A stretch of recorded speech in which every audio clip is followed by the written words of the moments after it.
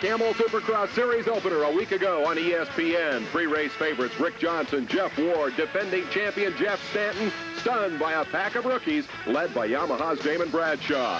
Can the kids keep it up? Will the veterans come back? Stay tuned. Round 2 of the Camel Supercross Series is coming up.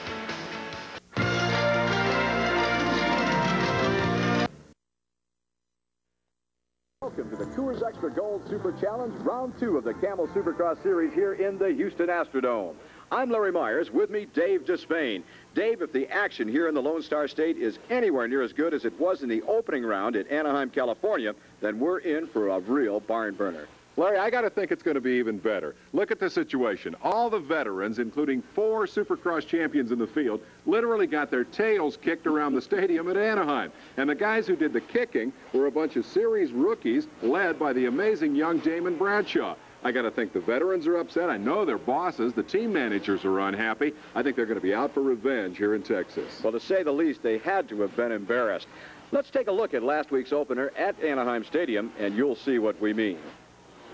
Season openers always filled with a lot of anticipation. Everybody wants to make a good impression in the first start of the year. What you don't want to do is make that impression in the dirt in turn 1, but you just can't fit that many motorcycles through the funnel. The surprise of the evening, number 8, Damon Bradshaw, a series rookie, challenged by the 22 of Jean-Michel Bale, former world champion, and number 20, Jeff Matasevich, another series rookie. The highlight of the evening was a tremendous Bradshaw-Matasevich battle. Here's Matasevich to the inside, runs Bradshaw into the hay bales. Remember, these two kids are making their first appearance in the featured class of this series. Matasevich won the heat. Bradshaw came back with a vengeance in the final. Sets up a beautiful outside move to take the inside line, and through the whoop-de-deuce, Damon Bradshaw pulls off the pass that made the difference in the main event. Bradshaw goes on while Matasevich falls into the clutches of Bale. Boom! The Frenchman goes by. Matasevich falls to third. Bale takes the runner-up spot. The story of the season opener is Bradshaw. What happened to the veterans? My thoughts on the rookies coming in and riding real well. They are riding well. Damon's riding well. Matasevich, Jean-Michel Bale. I expected that. I expected young riders to come in and come in real hard. But it wasn't my plan to do as bad as I did. But it was my plan to come in easy and start out, because it's going to be a consistency factor throughout the whole season. Whoever's going to be the most consistent is going to win. So, I expect them to be up there, but I don't expect them to be up there every race. How can a 17-year-old rider be that good and have that many moves? Well, experience is a lot of it, Larry. The kid's only 17, but he's been racing for 12 of those 17 years. He has tremendous ability. I think he liked the racetrack. He seemed very at home out in Anaheim. And then again, it could have been just one of those one-night flukes. Well, we're about to find out. Tonight is a whole new ball game, and to help you keep track of the action, let's take a look at the track that we've built here on the floor of the Houston Astrodome. Starting gate is 20 bikes wide, but it narrows down in a hurry, and from there it's single jumps, double jumps, triple jumps, a treacherous layout. Let's take a look at it from the Scott Cycle Cam. Jeff Stanton leads the tour. Here we are on the first corner, sharp left, into a backward ski jump. Stadium Dirt Design track builder John Sapinski builds a long set of whoops into another sharp left-hand corner. There's a set of doubles you see now. Most of the riders will be doubling them. Right after the doubles, a long set of triples. He doubles the last two there. Most of the riders will be tripling that. A set of doubles into another 90-degree switchback, left-hand turn. Here you see a set of doubles. Some of the riders will be tripling that. There's 3 jumps there. Here is a jump onto a sort of a plateau with a jump in the middle of it. You hit it and jump off of it. Right-hander into a step-up, and down the step-up into another right-hander with a jump on each side of it. And now we are at the finish line. Land the finish line, and we're done.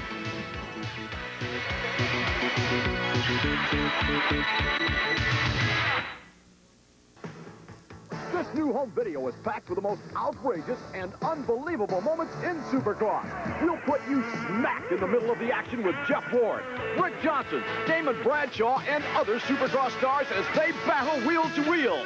From start to finish, it's the best of the best. We've put together the most spectacular spills, the highest flying, hardest driving, berm-busting, handlebar banging action ever on one home video. Let your VCR bring the most exciting entertainment on two wheels into your living room. There's never been anything like it. Supplies are limited. Order now.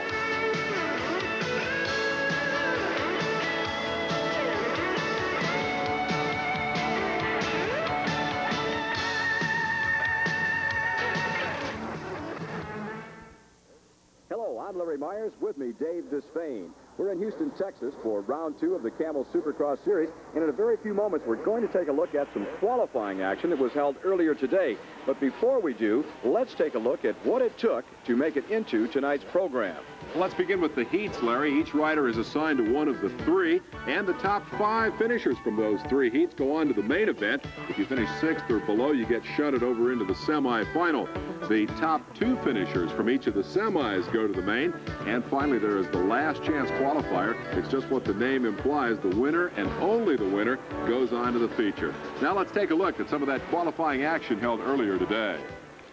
Heat race number 1, a trio of Kawasaki riders led the way. Johnny O'Mara, former national champion, number 9 out in front, followed by the rookie, Jeff Matasevich. Then in the number 3 position, the 2-time Supercross champ, Jeff Ward. And Ward blasting by O'Mara on the inside. An excellent line, and that's what experience will do for you. Do it every time. It's important to remember in heat race competition, the top 5 go to the main event, but the order in which they finish has to do with gate selection. In other words, if you win, you pick your spot on the gate prior to the guy that got 2nd place. Now, that's why they try so hard in heat races to pull off that win. They got to be careful here, though, Larry. Teammates racing each other is a team manager's nightmare. They're pretty well strung out now. There's room among them as they take that white flag.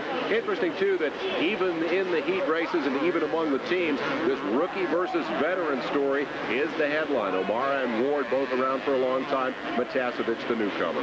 You have to think that O'Mara and Ward are comfortable riding with each other. They've been doing it for years. But to find their teammate Matasevich coming up and sticking his wheel on the inside can be scary. Now watch this move by Jeff Ward. We're looking at last lap action. Ward gets a drive around the outside of O'Mara. He made sure that it was a good, clean pass. He just wanted it a little worse, I think. He took a gamble, got on the gas real hard through the whoops. That's risky. You can lose it pretty easily. He wanted to beat O'Mara, and once by, he's able to pull away. Again, we look at that gate selection situation. Now, Ward will go on to take the win. If his time while taking the win is the fastest of the night, he'll have the number 1 pick on the gate. Jeff Ward takes the checkered flag and the win in heat race number 1. Worth noting that Matasevich did slide down late in the race, and that broke up the Kawasaki sweep. Kudrowski, Tischner, and Cooper round out the top 5. Heat race number 2 was another battle among teammates. This time, the brand was Yamaha. Doug Dubach on the inside. They call him the Doctor, rider number 7. On the outside, from Litchfield Park, Arizona, rider number 15, Sean Kalos. Nice move by Kalos outside. We won't see a lot of him in this series. He's bound for Europe in the World Championship division in the 250s. Dubach, the Doctor, got his nickname by visiting every emergency room on the Supercross series. This kid does fall off occasionally because of his aggressive riding style. He's been hurt a bunch, but he doesn't seem to have lost any of the fire. That's a dubious honor, to say the least. Doug Dubach is aggressive. There's no two ways about it. He earned that nickname in his younger days. Past couple of years, Dubach has settled down and has turned in some excellent performances for Team Yamaha. Dubach, one of 2 Team Yamaha riders, the other, of course, being the upstart, the youngster Damon Bradshaw. We'll hear more about him a little bit later in the program. But Dubach, rider number 7, did not ride this one error-free. You're going to see coming up. Here it is. Watch him off the side of the track. Whoa, that one was close. It's easy to understand now how he got that nickname, Doctor. Shades of his younger days. Let's go back and take another look at that, Dave. Nice move on Dubach's part in getting the front end pulled back into the racetrack. See the right leg? He shifts his weight. He gets the front end aimed back in. The back wheel will follow the front in most cases, so even though he exploded the bail, he stayed out of big trouble. Coming up, the checkered flag, and Dubach will hold on to take the win in heat race number 2, followed by Sean Kalos. So Kawasaki owned the first heat. This one belongs to Yamaha with Dubach and Kalos. Mike LaRocco comes home third. Fisher and Matson round out the top 5, and they all are headed for the main event. Heat race number 3 was another team battle. It seems like, Dave, this is the night for teammates to go up against each other. In this one, defending Supercross champion Jeff Stanton, rider number 1, took the early lead, and he was followed by Rick Johnson. But Larry Ward, another rookie, and these rookies keep cropping up aboard the number 17 yellow Suzuki, snuck by Johnson into the number 2 position. And here comes Bradshaw, yet another rookie and winner of the opening round of Supercross action in Anaheim, California. These riders are seeded into the heat races based on their point standings, and this one is definitely talent-packed. Stanton really getting an opportunity to shine here. Nice move by Bradshaw. Big save off the whoop there. Got real sideways. But as they battle each other handlebar to handlebar, Stanton starts to get away. Here are the 2 rookies, Ward and Damon Bradshaw, trying to reel him back in. And at the same time, Dave, they're putting on a display of riding talents as they battle each other. Now, Bradshaw getting the upper hand over Larry Ward. He moves into the number 2 position, sets his sights on the rear wheel of the defending champ, Jeff Stanton. 2 things to consider here. 1, Bradshaw would like nothing more than to go by Stanton, throw some dirt in his face, and that's going to establish him for the main event for the 2nd week in a row. Stanton, on the other hand, the wily veteran, the defending champ, knows he has to make it into that main event in order to score points. He may be content to let Bradshaw go by, but he doesn't want to do that mentally. He doesn't want Bradshaw to know that he's easy pickings out there. He would like to keep the youngster behind him. So we'll see what happens, and there it is. Bradshaw goes high. He gets the drive coming out of the corner, and there he does. He makes the pass. Nice move, but the difference in lines there. You saw Stanton elect the inside. Bradshaw said, fine, I'll go up high and use the big berm. He maintained a lot more momentum and made the pass, and now Ward is going to try to close in on Stanton. Ricky Johnson, number 13, struggling back there in 4th. The broken wrist that he suffered last year still very much an issue in his racing life, and we have not seen the Ricky Johnson of old thus far in this series. Now Johnson picks a brand new line on the track. He had been going high, and he picked a new line, and it's going to pay off. He was able to move across the line of Larry Ward and effectively shut Ward's drive down. Johnson took the line away from him and moved into the number 3 position. Now sets his sight on teammate Jeff Stanton. Stanton said when this series began he was going to defend his championship by riding conservatively. He recognized it was an 18-race series. He didn't want to take unnecessary chances early, run the risk of getting hurt. I don't think he was ready for the rookies like number 17 Larry Ward and number 8 Damon Bradshaw. And Bradshaw has really shown the veterans the short way around the racetrack in heat race number 3. There you get an idea of the lead that Bradshaw has opened over Jeff Stanton, rider number 1, who's in 2nd, and his teammate Rick Johnson, number 13, who is closing on Stanton in the number 3 position. The 2 riders side by side as they go over the double and triple jumps in this Houston track. Now Stanton on the outside is being passed by Rick Johnson. They take the white flag, 1 lap to go, and Johnson is looking good. He's caught fire all of a sudden. Interesting rivalry here. These guys were the best of friends when Ricky Johnson was the champion and Stanton was the challenger. They were both teammates. Ricky got hurt. Stanton took away the championship. He says that maybe the friendship has cooled just a little bit now that they're bitter on-track rivals. The top runners will tell you that regardless of the friendships that they have off the track, and they are able to gather, have lunch, have breakfast together, and enjoy a game of racquetball or handball. Once they get on the racetrack, all of that is forgotten. Like Damon Bradshaw says, hey, the guy didn't send me no Christmas card, so I got to just like him, and Bradshaw takes the checkered flag, takes the win in heat race number 3. 17-year-old Damon Bradshaw dominating the 2 big stars of Team Honda, Johnson and Stanton. Larry Ward and Jason Upshaw round out the top 5. We'll be back with more qualifying for that big main event right after this. Welcome back. This is the first semifinal event of 2. Now, these are the riders that did not make it into the main event through their qualifying heats held earlier today. This is Jeff Matasevich, rider number 20. He's looking for one of the spots on the starting gate. Now, only the top 2 make it into the main event. And here's a great battle for that other spot. Fred Andrews inside takes over the runner-up position from veteran Keith Bowen. Good battle here. Now remember, they are racing for second and third, but only one of them will be able to advance along with Matasevich should he hang on and win this thing. And these guys are getting at it good, Larry. Well, you talk about a pressure situation. If you don't make it here, Dave, you do have one more opportunity to qualify, and that, of course, is the last chance qualifier. But, boy, that is a pressure-loaded situation. You'll have 20 riders on the gate. Only one makes it out of that last chance. Here, at least, you have 2 cracks at it. Let's talk a little bit about the backing that these guys have. In the case of Fred Andrews, it's primarily from his dad's motorcycle shop back in Salem, Ohio. In the case of number 24, Keith Bowen, he's supported by a company called Tough Racing, the Tough Racing Suzuki. Both these are Suzuki motorcycles. You note that the machines themselves are painted yellow, but the distinctive garb of Bowen, a reflection of his company. Over the years, the manufacturers have been very persistent in keeping their colors consistent on the racetrack. The Hondas are always red, the Suzukis are always yellow, the Kawasaki's are always green, the Yamahas are always white. The independent riders like these guys try to add their own bit of flair in their uniform. Andrews found a little flair from Bowen on the inside there as Keith comes by to take over that second spot. Keith Bowen has been around this business for a good number of years. Comes out of Pontiac, Michigan. At one time a factory rider, and he was tapped to become a national champion. Along the way, though, Bowen either lost some of the drive, some of the initiative that it takes to reach out and grab that extra few inches of space to make that extra pass. And Bowen has settled back into the ranks of a semi-privateer. Puts forth some excellent efforts and turns in some good performances. And right now, it looks like it's going to be Bowen. No, here comes Andrews to the outside. Which one of them are going to take this final spot? Matasevich, well out in front, is going to for sure make it into the main event. But that second spot is still anyone's ball game. Right now, Keith Bowen, number 24 in that Tough Racing Suzuki, has the edge. And there is Matasevich, rider number 20, aboard the Kawasaki from La Habra Heights, California.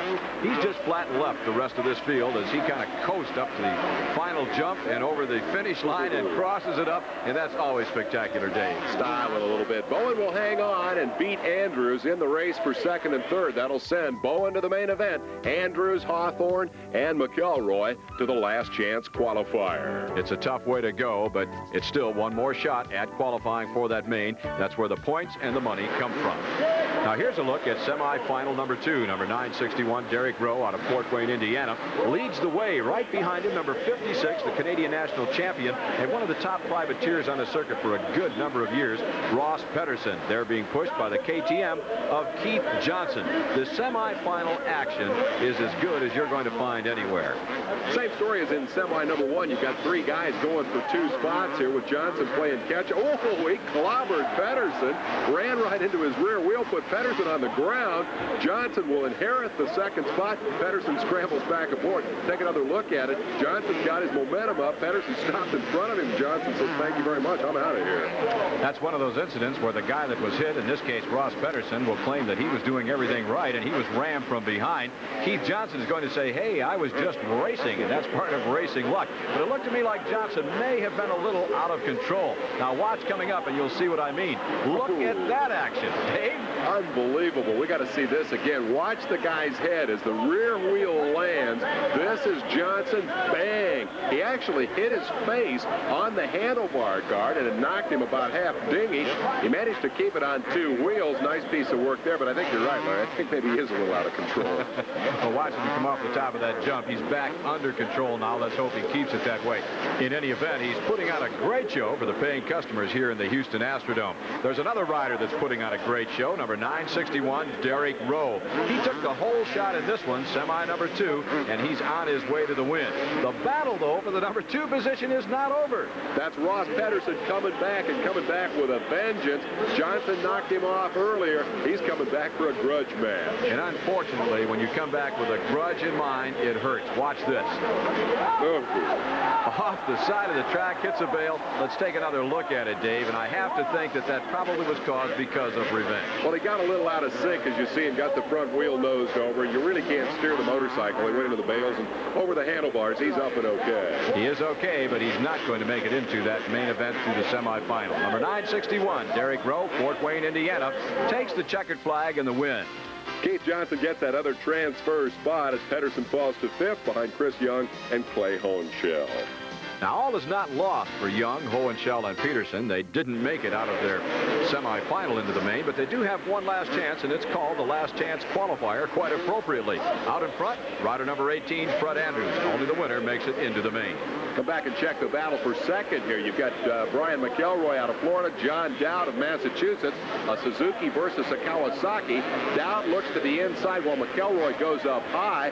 Here they come down through the whoops, and right in front of Dowd goes McElroy. That breaks Dowd's drive. McElroy will run to second, but it really doesn't matter because only the winner of this one goes on, and that winner by a mile is Fred Andrews. Keeps himself in shape in the off-season racing cross-country event, and it pays off here. McElroy, Dowd, Young, and Hodges round out the top 5. They're headed for home. A lot of Suzukis in that one.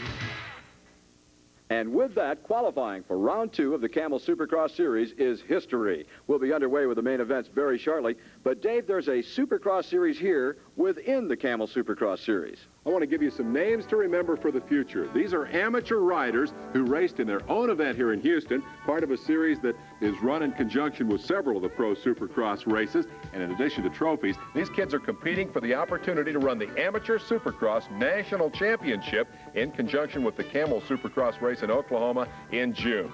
Stars of the future right here, and we can't wait to see them graduate to the pro ranks.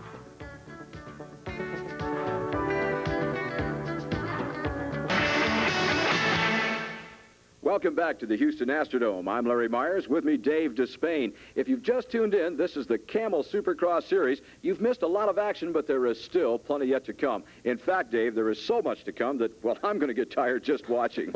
Larry, you and I are in no shape to be racing Supercross. Shape is a key issue here. This is one of the most physically demanding sports in the world. It takes a rigid training program to be able to excel in this sport. And to check out the training program of one of the big stars, we spent some time with Ricky Johnson. Well, I'm working with an ex-football player who's doing all-natural bodybuilding right now, and he's basically my strength coach. And we do a lot of dumbbell aerobics. We put together good music, so it gets you fired up emotionally, so you feel you got a charge for your workout. And also, he helps me with weightlifting and also my nutrition. I also work on different weightlifting machines like Nautilus equipment, Polaris equipment, and also free weights. I feel that you need to work out the muscles in different situations in case you come up with, say, a crash or you pull your leg a certain way or strain your knees. So it helps keep the total fitness and keeps your structure intact. Running, I feel, is a lot like a supercross or motocross event in that there's no time to rest when you're running. When you climb hills, it's tearing up your lungs and it's really hard on the leg muscles. But once you get to the top, you got to run down the other side. So there's really no time to just completely relax your muscles, and that's the important thing that running does. Is it's a continuous pounding on your body that strengthens you mentally. Bicycling, what you're trying to do basically is work out your legs and your lungs and your heart as much as possible. The good thing about cycling is there's no hard pounding like there is in running, but I feel the thing that it lacks is the consistent hard pace that running does do for you. In bicycling, you know, climbing a hill is very hard, but once you get to the downhill, you have a tendency to want to coast. It's just natural, but the benefits of bicycling is keeping the joints lubricated, and you can do very controlled workouts with it. And this is where all of that training pays off. We're down to the main event in the 125cc class. We have not watched any of the qualifying for the 125s. Their procedure similar to that of the 250. Keep your eye on the starting gate. When it drops, the riders will be underway, and one of them gets caught.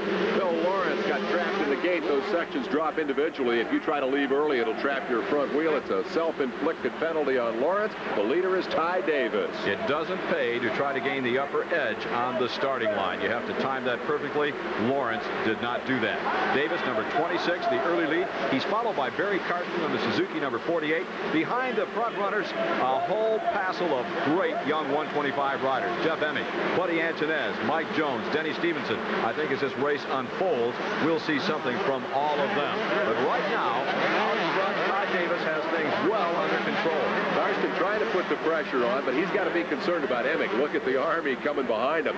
Davis, for the moment, in control on the Honda. Very smooth, picking good lines and actually pulling away just a little bit. The 125cc class, if you will, is a training ground. These are the youngsters. It's their chance to shine in front of the huge audiences on supercross tracks without having to jump right into the middle of the Jeff Stantons, the Jeff Wards, and the Rick Johnsons. They race with other riders of the same caliber, and they put on one heck of a show. The guy on the move is Emig. He's trying to keep that pressure on Karsten and take over that second spot. When we talk about the Damon Bradshaws of this series being rookies, keep in mind that they are only rookies in the featured 250 class. They're all graduates of this 125 competition from a year ago, so they do have a lot of supercross experience. These guys are getting that experience this year and will move up into the 250 class next season. A rider that's not waiting to move up is Michael Craig. He got a bad start, but he's moving through the pack. He was the winner of the 125 class 1 week ago. When we return, more exciting 125 action. Early leader on the red motorcycle, Ty Davis, is fading, currently running fourth. Out in front on that green Kawasaki, he just flashed by as Jeff Emig. He's followed by Denny Stevenson aboard the yellow Suzuki. There's a shot of Emig, and there is Stevenson. Let's take a look back at what transpired while we were away for commercial. Here's the pass for the lead. Ty Davis goes wide, gets into that hay, and gets the rear wheel spinning. Emig cuts by on the inside to take the lead. Davis lost his rhythm and just kept backing up. And so as a result, Emig is now your leader, and he has pulled out a pretty substantial advantage here, looking very smooth. Behind him, the bike number 27, the Suzuki, belongs to Denny Stevenson out of Omaha, Nebraska. Stevenson has been on the move, just as Emig has. The two of them have come up through the pack, and behind them, number 43, the third rider. We mentioned him earlier, Michael Craig, last week's winner. Now, Craig has come from a long way back. He has the momentum, the drive going for him. It's a real dogfight between these first three positions. There you can see the gap now that separates all three riders. Keep in mind that Craig indeed has had to come a lot further to get into this battle. As Emig tries to hold off Stevenson, I suspect neither of them is aware that Craig is putting on that charge. They're going to be surprised when this becomes a three-man race.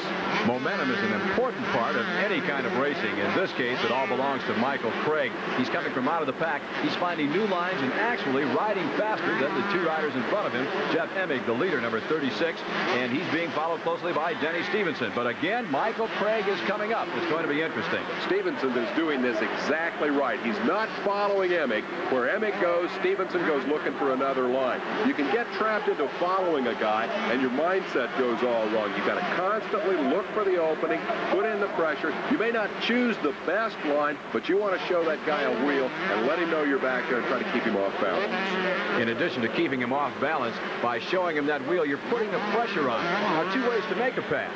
One, you take the gamble. You try to move the other rider out of the way. When you do that, you could end up on the ground. Both riders, in fact, could end up on the ground. The second way is putting the pressure on and hope that rider in front of you will make a mistake. That's what Stevenson would like right now. He'd like to see Emig make some kind of an error that would allow him to make the pass cleanly.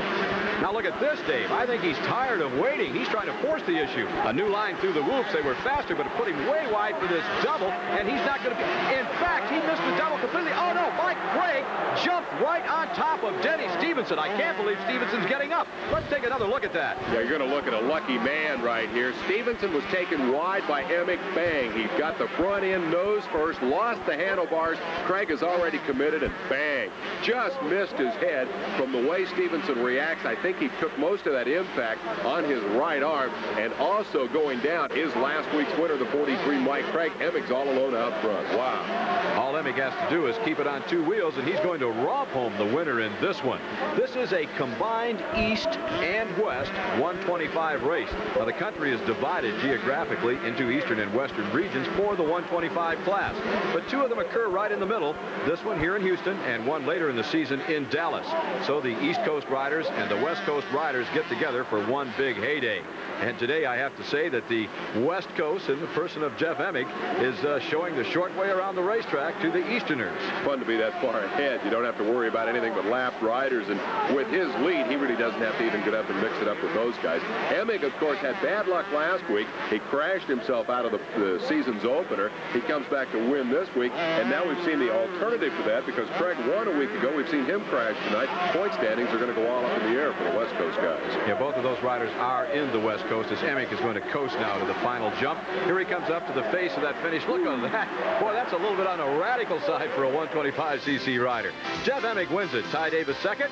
Buddy Antonez turns in a strong ride to finish third. Steve Lampson was fourth. Barry Karsten, who earlier challenged for the lead, ended up in that number 5 position. Here we go to the winner's platform. That's Ty Davis on the left, Jeff Emig in the middle, your winner, and Buddy Antonez on the right. Actually, Antonez also comes out of this a winner, as we'll see in a moment. We're going to look at the point standings for the regions now. The Eastern Regional riders making their first appearance, so even though Karsten finished 5th in the race, he's tops in the points over Jones, Volan, Goodman, and Buell. As we look at the Western standings, Buddy Antonez, with 2 consistent finishes, comes out with the lead. Davis, Emig, who's a winner but also a loser last week, running 3rd. Lewis and Pryor round out the order. And we'll be right back with the main event after this.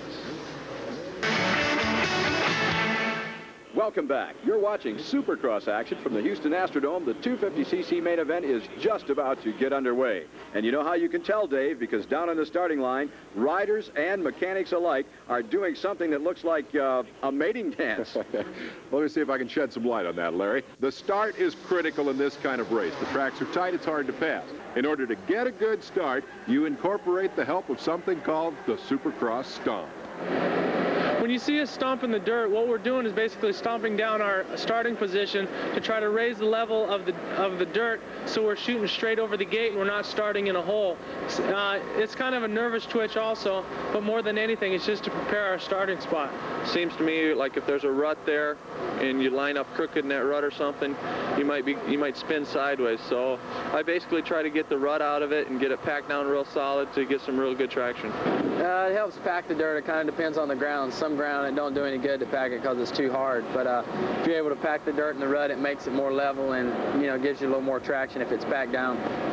And where did those ruts come from in the first place? Well, if they'd used Supercross motorcycles on the Alaska pipeline project, they could have dug all those ditches in half the time. Filling the ruts for traction, though, is not the only reason for the Supercross stomp.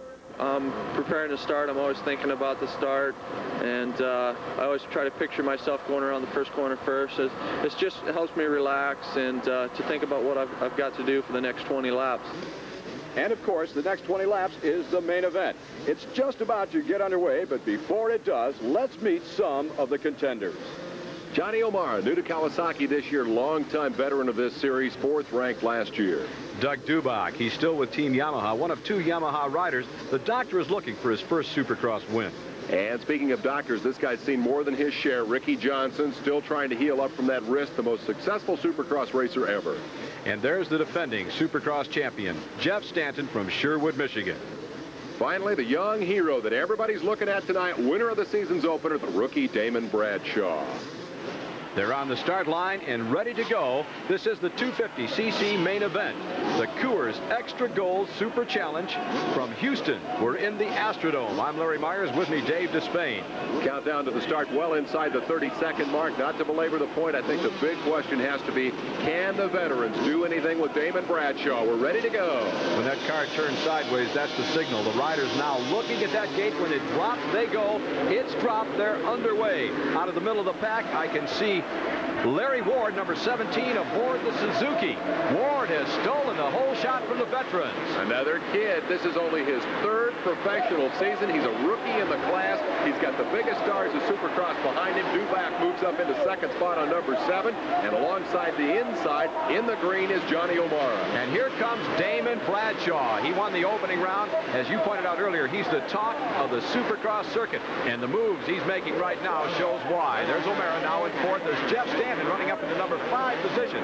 The pack sorting themselves out as lap number 1 is well underway. Larry Ward is your leader. Johnny O'Mara running 2nd on the number 9 green Kawasaki. In 3rd, let's correct that call I almost made. It was Dubach, but Bradshaw, going under that tunnel jump, took over the number 3 position. Now Bradshaw up high. Dubach tries to get it back, but Bradshaw has got the momentum in the drive. Bradshaw, number 8, settles into 3rd. There's your leader, Larry Ward. Bradshaw will set his sights on O'Mara now. Youthful exuberance. He just doesn't want to follow anybody on this racetrack. 17 17 years old, winner a week ago in Anaheim, working on the number 9 of O'Mara. He'll take the high line, trying to close in on what is now second spot. Now, generally, Dave, when a rider gets off in the first 3, 4, even 5 positions, he's content to follow and study another rider's line before he tries to make the pass. That's not the case with these younger riders, Bradshaw, Ward. These guys are all over the racetrack. They're not waiting for anyone. They try to make that pass. They try to force the pass just as early in the ball game as they can. Larry Ward out front. This is only his 3rd professional season. He is one of this incredible new crop of youngsters who have dominated this series thus far. Bradshaw, the guy everybody's looking at after that win in Anaheim, but Ward out front and pulling away a little from O'Mara. These kids are something. Behind him in the number 2 spot, it's still O'Mara, but look at Bradshaw putting the pressure on. Now you get some kind of an idea of the gap between first and second. There's Ward, rider number 17 aboard that Suzuki, and here we come with the runner. Oh, look at that! That has been a double jump all night long. All night, a double jump.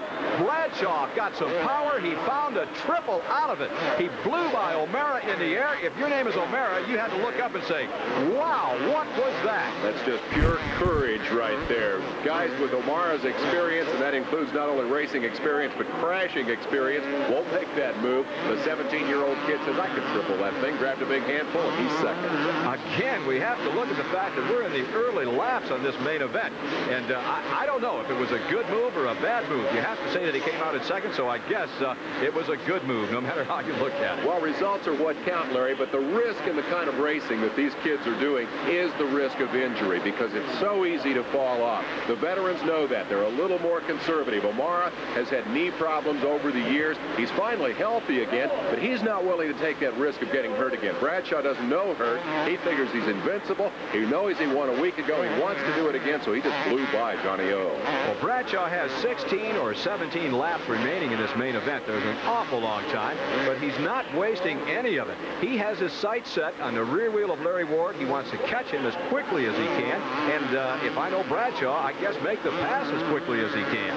Well, Ward is very impressive because he's put a big gap on this kid. Bradshaw was the hero last week, and Ward wants to be this week. O'Mara undoubtedly frustrated as he sees perhaps visions of his career 10 years ago disappearing in front of him. He can remember what it was like to be the young hero, but it's been a long time ago. Well, what Bradshaw is doing for O'Mara right now, showing him the short way around the racetrack, is he's telling him, look, you can ride just a little bit faster, and indeed, O'Mara has picked up his pace. Now, there's an old saying in racing, you don't know how fast you can go until you get beat or crash, one of the two. So until O'Mara sees how fast these kids are going, he's going to be, well, tiddling around at that same pace that he's been riding for the past couple of years. For Larry Ward, this is an important season. He was dropped by Honda last year in a racing team cutback. Suzuki picked him up. He needed just one race to get the feel of the motorcycle. Here's Bradshaw coming after him. He's a longtime Yamaha campaigner. Ward's got to do well early in this campaign to justify Suzuki's confidence. And I'll tell you what, I think he's doing just fine. And we'll be back with more action from the Houston Astrodome. Me, Dave Despain. We're in the Houston Astrodome for the Coors Extra Gold Super Challenge. It's round 2 of the Camel Supercross Series. Larry Ward on the yellow motorcycle, rider number 17, is the leader. He took the whole shot, and he's not been headed, but right behind him, Damon Bradshaw. 44,000 people going nuts as the kids have at it. 19-year-old Larry Ward, 17-year-old Damon Bradshaw, running away from the veterans the second week in a row. But those guys have struggled. Bradshaw inside. Is he going to get him, Larry? He did get him. Look at that. No! Here comes Ward back. I thought that Bradshaw had the pass made, but Ward dialed it in, and look at this. Bradshaw found an inside line over the whoops, and he again makes the pass. This time he makes it stick. Momentum the issue. Bradshaw looking back, kind of a na-na-na-na look, I think, there, as he definitely put the move on Ward. Ward is hanging on his rear wheel, but Bradshaw has, remember, come from fourth to lead the race. Ward led it all the way. Here's the battle that's raging now among number 7, Doug Dubach, number 1, Jeff Stanton, and this is the other Ward. This is Jeff Ward, number 3, no relation to Larry. Okay, now that's the battle for the number 4 position. Johnny O'Mara is tucked up in third. He's all alone right now. Dubach in fourth. fourth, Stanton fifth, Jeff Ward in sixth, back to the leaders, and Damon Bradshaw would like to pull away, but Larry Ward is not letting him go. Ward has the Yamaha still in his sights, and he says, hey, if you're going to run away with this one, you're taking me with you. We saw it a week ago when we saw Bradshaw battling Matasevich. Matasevich didn't give up when Bradshaw came by, actually came back and retook the lead. They ended up swapping that lead back and forth. Larry Ward needs very much to stay close to Bradshaw to demonstrate to Bradshaw that he can ride as fast as he can. In this battle for the number 4 position, Doug Dubach is doing the demonstrating. There goes Jeff Ward around the outside. Ward is trying to take over the number 5 spot from Stanton, and it looks to me like he made the pass. He's going to make it stick, and Jeff Ward has taken over the number 5 position. Stanton drops back to 6th. The defending champ has not made out all that well in the opening rounds of this Supercross series, and I wonder if you're Jeff Stanton, are you worried about it at this point? He said he was going to ride conservatively, Larry. I don't think he was prepared for the demonstration of speed that we've seen from this kid, Damon Bradshaw, from his running mate up front, Larry Ward. I think, as you pointed out earlier, these kids have upped the ante in terms of what it takes to win at Supercross. You've just got to run a little bit faster than the Wards and the Johnsons have had to run in the past. At the head of that jump section, Bradshaw looked over his shoulder at Ward as if to say, come on, I've got just a little bit left. And so does Jeff Ward. Ward powering to the outside of Doug Dubach. He's trying to take the measure of Dubach. That's where he passed Stanton just one lap ago. And Ward is going to make this one stick. He's got the inside line. Jeff Ward takes over the number 4 position. Here comes Dubach right back. Dubach says, no, thank you. I'll have none of that. Doug Dubach is exhibiting riding moves that I've never seen him make. Well, he's definitely come to life in the face of the challenge from Jeff Ward, who's figured out that... Oh, look at that. Doug Dubach had the line, and it looked like Jeff Ward jumped on top of him. We'll need to say this one again in a replay to see exactly what happened, but it looked like Ward come down on top of Dubach. Here's Damon Bradshaw, the leader. Of course, he doesn't have any idea what's happening behind him. Ward commits to the double. Dubach has lost his momentum. Ward just crashes into it. Looked like his right shoulder carries him right up into the traffic. Ward actually falls off the motorcycle. They scramble to get going again. Jeff Stanton, meanwhile, moved up to the number 4 position, and here's our leader, Damon Bradshaw. Bradshaw says whatever is happening behind me as he takes the cross flags indicating the halfway point in the race. Whatever is happening behind me, let it happen. I'm just going to keep her pegged, wired wide open, put as much distance between myself and this fellow, Larry Ward, running in the number 2 position as I possibly can. Ward's got to maintain his concentration now. A week ago, once Bradshaw got away, Jeff Matasevich's arms pumped up, and he fell back to 3rd spot. In this case, Bradshaw is again making a runaway out of it. The new definition of what Supercross racing is all about. Look at the interval back to Larry Ward. Ward has got to maintain his concentration, or he runs the risk of falling into the clutches of Johnny O'Mara, who is still 3rd. Speaking of Matasevich, there he is. He's in the number 5 position, following Jeff Stanton, the defending Supercross champ. We'll be right back. This is round 2 of the Camel Supercross Series. The young man you're watching at number 8 in this motorcycle, it's a Yamaha, is Damon Bradshaw from Charlotte, North Carolina. When the gate dropped for the opening lap, Bradshaw was in the top 5 or 6, quickly moved to the number 1 spot. Now this is the battle for 4th, 5th, and 6th. On the green motorcycle, Jeff Matasevich in 4th, right behind him, the defending Supercross champ. Behind him, Mike LaRocco. Damon Bradshaw, of course, is missing all of that action, but somehow or other, I don't think that Bradshaw minds. The first time you go out and win one of these things, it's a stunning upset, but when you do it 2 weeks in a row, everybody's got to rethink what this 1990 series is going to be all about. It's about this 17-year-old kid. I'd have to agree with that. Here's the battle for the number 5 spot. It's the defending champ, Jeff Stanton from Sherwood, Michigan, aboard the number 1 Honda. Right behind him, Mike LaRocco from LaPorte, Indiana. Not too far away. In fact, they're almost neighbors, but not neighbors on this racetrack. And now look at this. Number 13, 2-time Supercross champ Rick Johnson is about to be lapped by our leader, Damon Bradshaw. Rick Johnson is not riding well at all. There, Bradshaw makes the pass. Now, there's a rider that is riding well, Mike LaRocco. Again, LaRocco coming from way out of the pack to move up to the number 6 position and into position to challenge Jeff Stanton. Stanton, the defending champ, has got his hands full. LaRocco goes wide. Stanton cuts to the inside. LaRocco has the drive, but Stanton takes the line away. Now under the tunnel, again, Mike LaRocco trying to find new running room, but Stanton, with his experience, takes the line away from LaRocco. LaRocco forced to fall back behind Stanton. It was a learning experience, though, and I would not expect that LaRocco was going to stay there. In fact, LaRocco is now making a move to the inside. He pulls even with Stanton. The two of them are hitting that rough section of whoops and double jumps side by side right in front of them. Fourth place, Jeff Matasevich. We've got a real battle on our hands. Three riders, you could throw a blanket over them.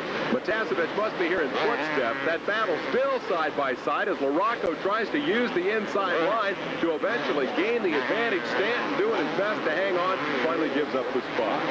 And let's take a moment to put this age and experience thing into perspective. We keep talking about Stanton as one of the series veterans. He is that, but he's only 21 years old. Point is, he has a lot of time on factory motorcycles as a member of one of the top teams. LaRocco, number 10, is 20 years old. Matasevich is 20 years old. Ricky Johnson, the gnarly old veteran that we've made so much of, is 25. So it's definitely a young man's ball game, and these young men make a whole lot of money playing. Now we see LaRocco, number 10, closing in on Matasevich. Matasevich holding down that number 4 position. Ahead of him, this man holding down the number 1 spot. Rider number 8, Damon Bradshaw. Behind Bradshaw, we caught just a glimpse of him, Larry Ward on the yellow Suzuki, and there was Ward.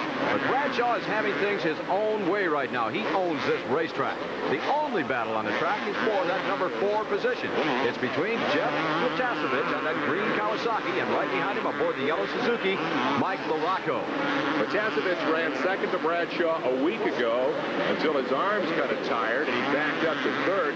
Now he's definitely on the... Oh, he's in trouble. He goes down. It looks like he just kind of misplayed that corner. He's throwing up his arms in disgust, like maybe it wasn't his fault. We need to take another look at that to find out exactly what happened.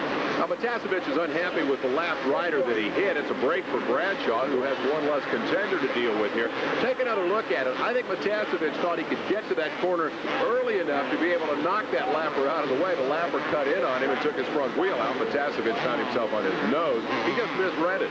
Well, LaRocco read it just right. He went way to the outside, missed the carnage, and you can bet if there's anyone on the racetrack right now that is pleased over the fact that Matasevich fell, it would have to be Mike LaRocco. Damon Bradshaw, our leader. It's been that way for a good number of laps. This one is winding down. We'll be right back.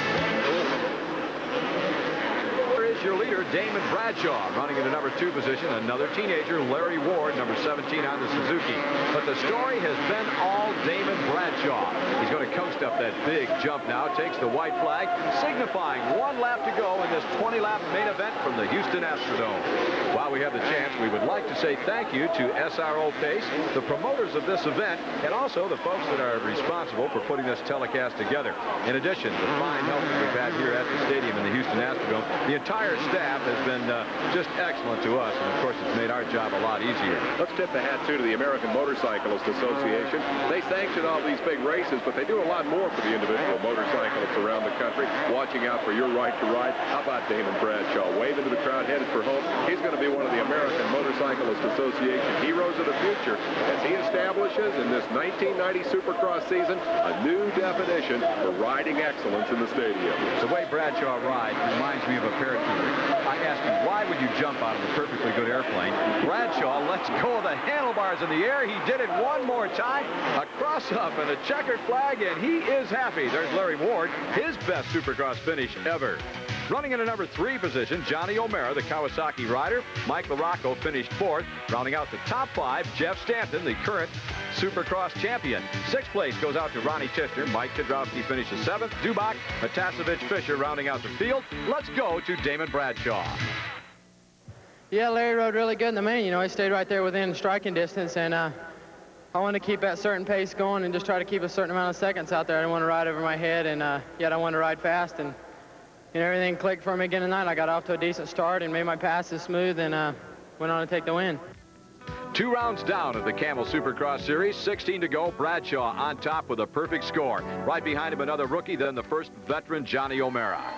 3 guys with 3 different reasons to smile. On the right, the veteran Johnny O'Mara with a new lease on his racing life. On the left, Larry Ward with his best finish ever. And in the middle, still undefeated king of the Supercross, young Damon Bradshaw with the champagne. You know, Dave, Bradshaw has probably squirted more champagne than you and I have guzzled. The kid's got to spray it, Larry. He's only 17. He's not old enough to drink it. Last week, I thought his victory at Anaheim was an incredible upset. I mentioned at the top of this hour that it might have been a fluke. This was no fluke. He's made it 2 in a row. The kid knows where he's going, right to the top of the supercross heap. And I think the question now is whether there's anybody out there who's man enough to stop him. Well, the question in my mind still remains, when will the veterans pop up? That's got to be the #1 question. We'll find out next week if they can do it there or not. We're heading for Jack Murphy Stadium in round 3. That's in San Diego. So be sure to tune in. I'm Larry Myers for Dave Despain. We'll see you next week right here on ESPN.